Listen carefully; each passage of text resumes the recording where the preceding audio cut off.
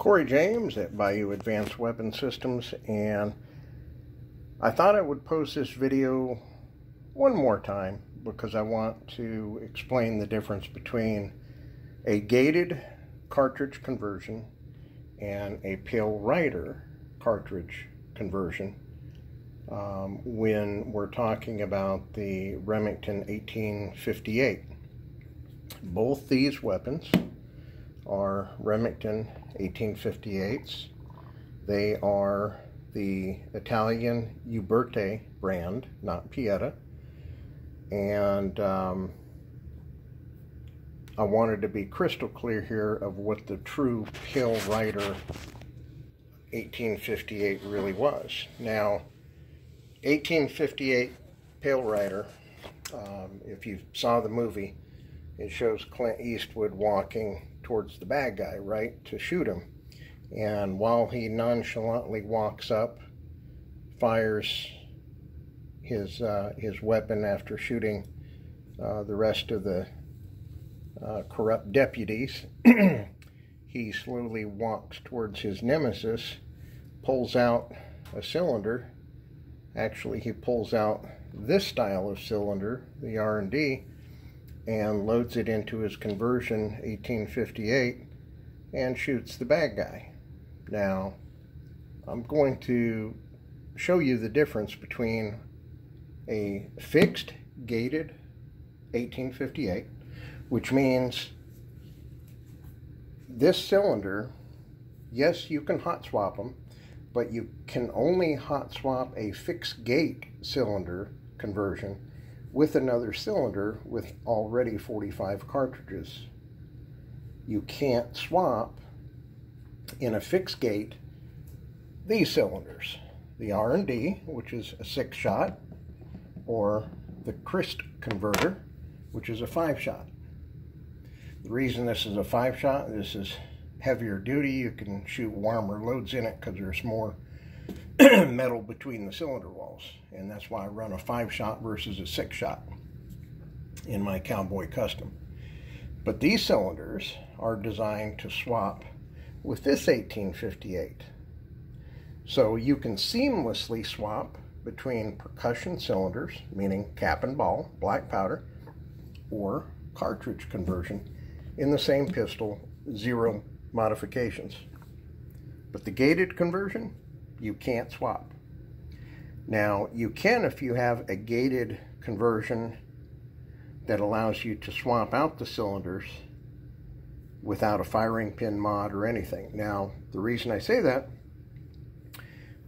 this has been modified. The firing pin has been lowered relative to the shooting gate. The cylinder is a shortened cylinder, which means you have to run your bullets in a little bit further than you would some other cartridges. And the reason you need to do that is because of the shortened cylinder, because of the gate. Okay, you can still load some really warm and nice loads, so you don't need to be concerned about that. The performance of this 45 is phenomenal. Now, this truly is a 45 Colt, okay? Some people call them long Colts. I hate to tell the purists, but there's no such thing as a long Colt. If you walked in the 1800s and said you wanted a box of 45 long Colt, they would look at you like you're stupid. Back in the day, if you said 45 or 45 Colt, you got a 45 Colt, which is this right here, cowboy load, okay? No copper jacket. Cowboy loads are lead, okay? They're either round nose or semi-wad cutters or a conical type bullet, but these are the cowboy loads, okay? So this this particular 1858 on this side, like I said, is my true Pale Rider rendition. In fact, it's so very true that even the leather rig that you see here, I had designed for me by the very company that built the rig for Clint Eastwood's Pale Rider movie. This is H&H Leather. They designed the cartridge conversion pouches for me, so I have on one belt, one rig, I have 2 cartridges, my 6-round R&D and my 5-round Crisp converter, followed by 3 percussion cap and ball type cylinders all ready to rock and roll. Okay, so this particular weapon is the 1858 Black Rock version. Okay, and the reason it's called Black Rock is if you see the difference between a nice blued period correct finish, this is a more subdued flat. It is not Cerakote. It is a special proprietary coating called Black Rock coating, and it was put onto this this pistol to give it a really lean and mean look, and likewise all the cylinders. Now, more so than just a look, the Black Rock finish really is easy to clean. It cleans up very quickly, easy to care for, especially after shooting with black powder. So I'm not going to swap the cylinders in this video. You've seen me do it 100 times, but I can swap these cylinders out in about 2.75 seconds on a very good day to about 3.5 seconds on a bad day. So you do the math, okay? 6 and 6 and 6 and 6 and 5 and 6.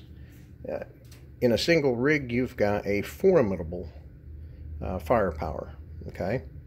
And if you run a 5.5 inch 1858, you've got some serious horsepower on your belt. And so this is Pale Rider's utility belt, I guess you could say.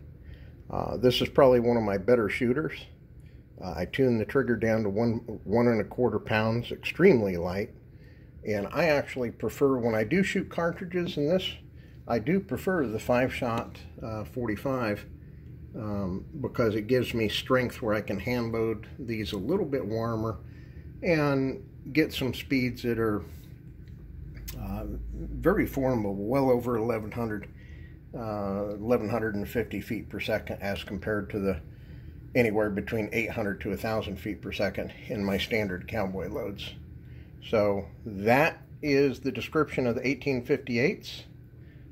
This is my Pale Rider kit. I carry both the gated 45 and obviously the non-gated conversion, hot swappable.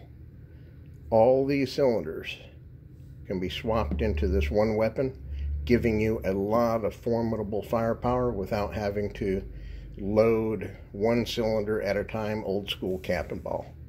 So this is some serious hardware even by today's standards. Appreciate you dropping by. Corey James at Bayou Advanced Weapon Systems, where we not only build long range and extended high performance extreme long range rifles, we build some of the best in cowboy customs. Whether it's Remington or Colt is your flavor, we build on the Colt 1860s and the Remington 1858s. We can put some serious firepower in your hands, old school, that shoots as well or better than new school weapons. Give us a look at BayouAdvancedWeaponSystems.com or Google us on the web, Bayou Advanced Weapons or CBJ Precision Engineered Rifles, or CBJ Precision. You'll find us. Thank you for dropping by.